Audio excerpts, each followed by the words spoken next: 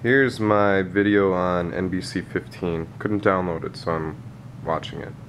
Food delivery business actually look forward to this type of weather. At Glass Nickel Pizza, for example, drivers expect to earn twice as much on a night like tonight compared to a typical Monday because so many of us are ordering in.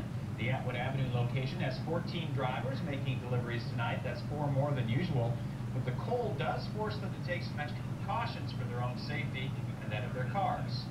I parked it in the garage. I made sure my battery was in good shape. It's relatively new, so I didn't have a whole lot to prepare for this. And then I just made sure to dress appropriately, wear thermals, and I have an emergency bag in the back of the car with, extra gloves and pants and socks and things in case the car breaks down and I have to sit and wait for a ride. Scott Perkins there also says he brings along a spare car key so he can lock his car while leaving it running when he goes up to people's doors. It's a lesson he learned the hard way this past September. That's when we last spoke to him. He was looking for his 2008 Dodge Caliber. It had been stolen by a group of teenagers while he was making a pizza delivery. Since then, it was found abandoned by East Town Mall. I got it back. It was damaged, so I had to pay a little bit out of pocket just to get it up and running again. But I got my baby back. That's all that matters to me.